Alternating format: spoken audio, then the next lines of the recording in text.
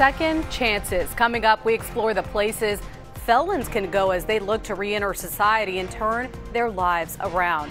Plus, raising the stakes, police offering a higher reward for anyone who has information on that deadly mass shooting in Orange Mound. Coming up, how the community is coming together today to remember the lives lost.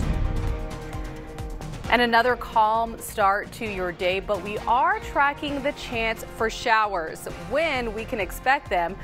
Fox 13 Severe Weather Center 13 tracking out those rain chances. Good morning, Memphis at 4:30 starts right now.